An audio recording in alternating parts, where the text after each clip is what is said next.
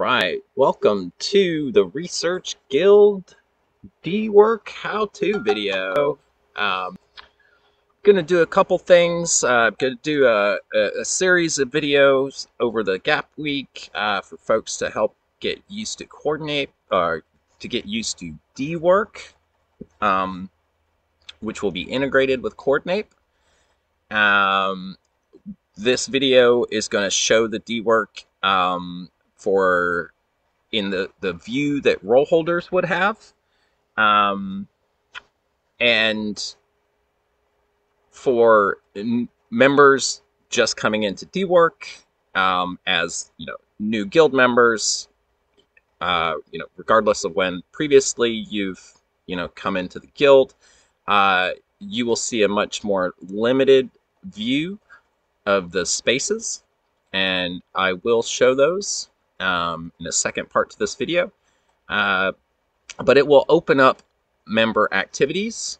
So even though many folks have been in the guild for a while and have already been onboarded, this is just kind of an experience that we all have to go through together.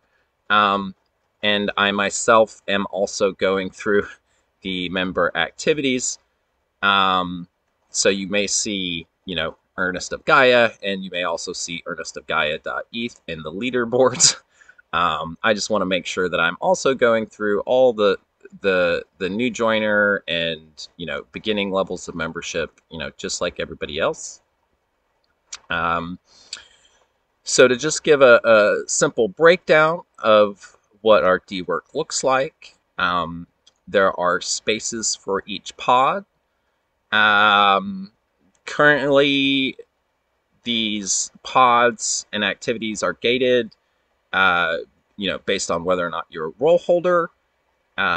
We don't want to, show too many activities, and these are mostly just the tasks that the actual pods have to do. So we can see if we go into the Northwind pod, the payouts that we do on a regular basis, the budgeting, the polls. We have, templates for the different types of work that we do, and these will increase. But essentially, the pod spaces are so that role holders can keep track of their work, and when we do work, we can record it in Dework.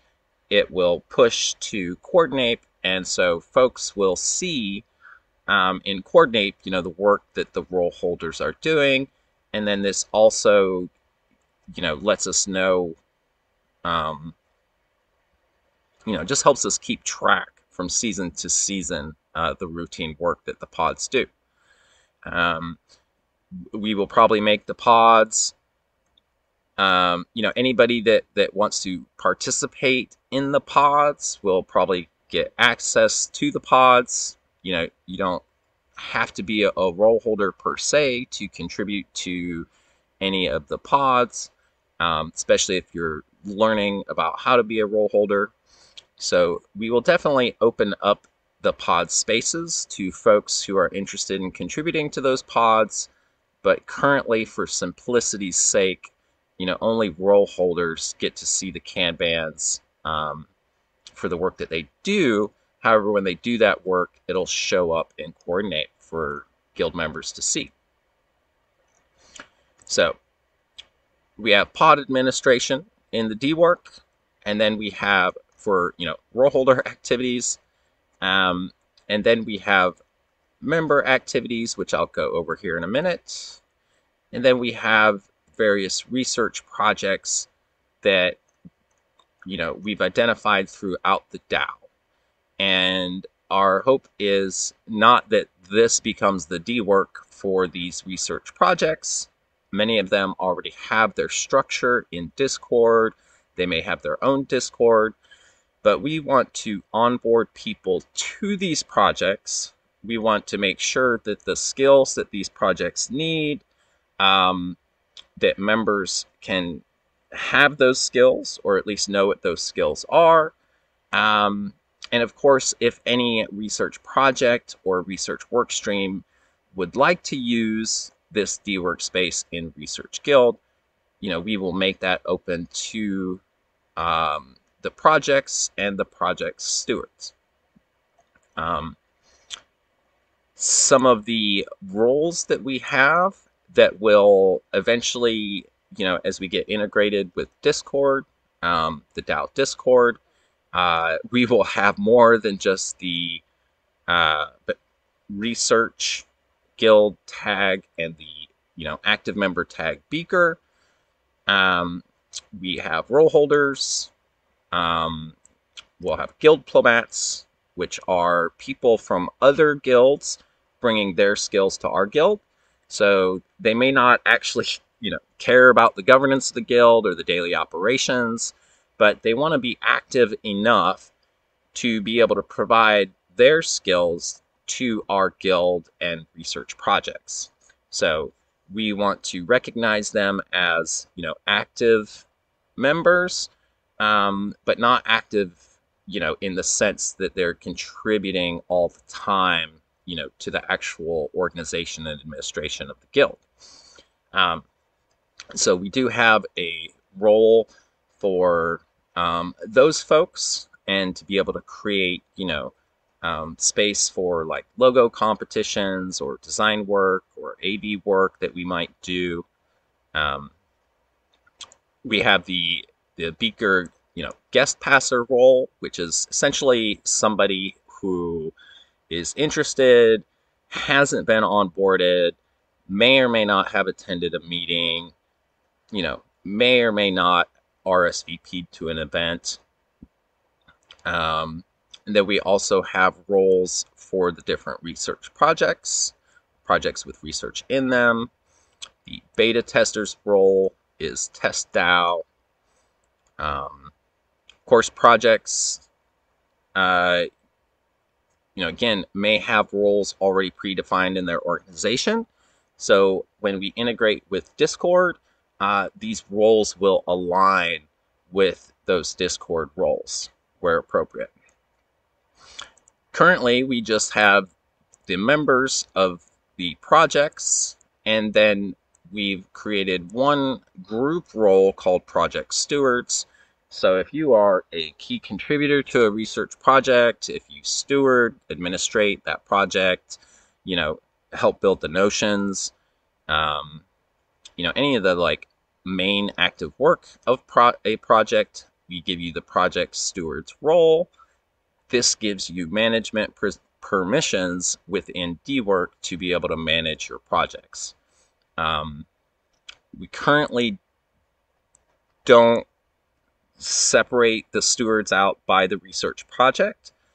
When we integrate with Discord, we may find that Crypto Sapiens already has a manager kind of role, and so we would just map to that role and make sure that they have the permissions. So we don't want to create new roles for organizations that already exist. We have to right now because Dework's not integrated with the Discord, but once it is, these will more align with those structures already established. We also have, the core guild membership. So we have the beaker role for guest passer. When you're a guest passer and you start the onboarding process, you then become a new joiner. Once you complete onboarding, you go from being a new joiner to a learner. And of course, as you work with groups or participate in education programming, you become a practitioner and eventually a contributor. And these roles are how we group member activities. So again, if you're if you're looking for activities as a member, you will have a particular role depending on the Dework tasks that you've completed. Everybody starts out as the beaker. guest passer. And then once you finish these 3 tasks or activities, you apply for the new joiner role and get the next membership level tag. You can see here in new joiners, again, this is where you make your introduction in guild chat. We can see that we have a pending submission here by King IBK. If we check their Discord link,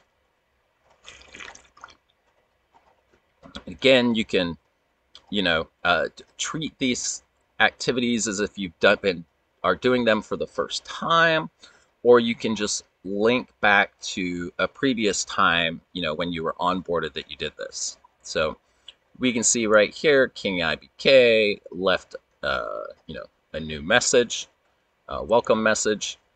So we will approve their submission.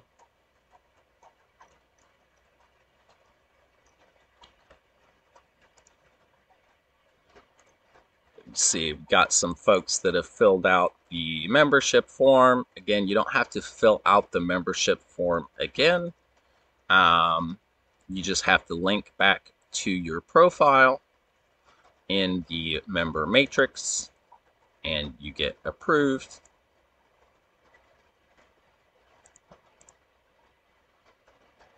We have, create Sobel profile. Again, this is all things that we've asked people to do and they've done, but we want to give credit to people when they do these things. So, all these approved tasks, will show up on the next coordinate. So we'll actually see in coordinate the activities, that people do as they become onboarded. And we have somebody applying for the learner role. So let's see if they have done all the tasks. Say vista.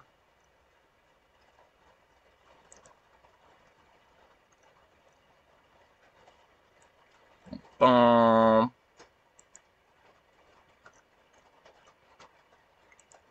So we can see, yep.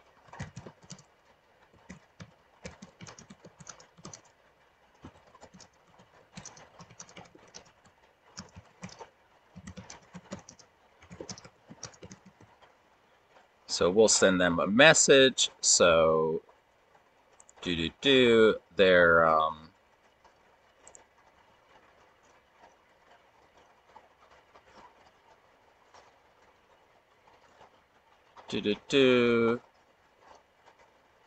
let's see. So they still need to make an introduction in the chat. Say vista.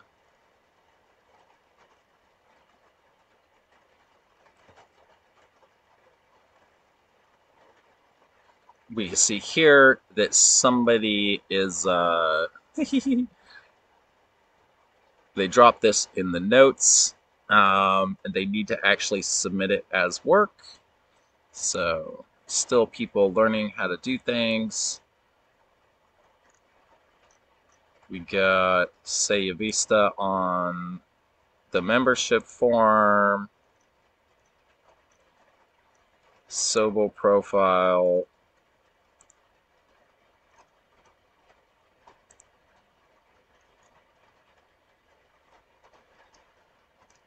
Oh.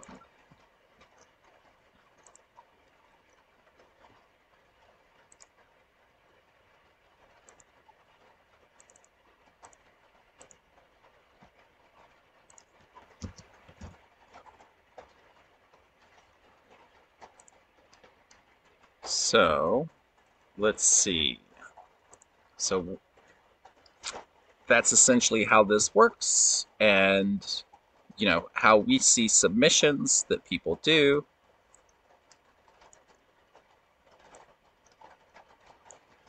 And we will actually move those over here.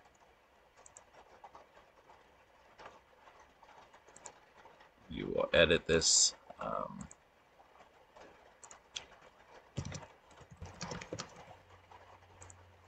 Bam.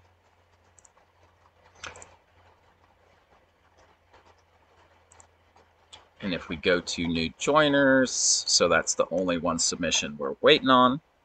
And this is essentially how it works. And then as people start to do tasks in a specific section, we add your name, or I've been adding people's names to the talent pathway table. Depending on the tasks that they're doing, bam. I gotta check myself. We can, put in what stage they're at. Currently, I'm also keeping track of people's, once they get. So the first thing I do, sorry for this little sidetrack here, but the first thing I need to do every day is I come in here to settings, I come in here to roles, and I check to see if there's anybody that is new that's not already a guest passer, and add them if they're not. Usually I discover this in, the general chatter when somebody leaves a hello message. So we have eTrinity here. Bam. Let's see. They left a message. We're going to go to the guest passers. They're making an introduction in the guild chat. Yeah. Bam. And then we're just going to let them know.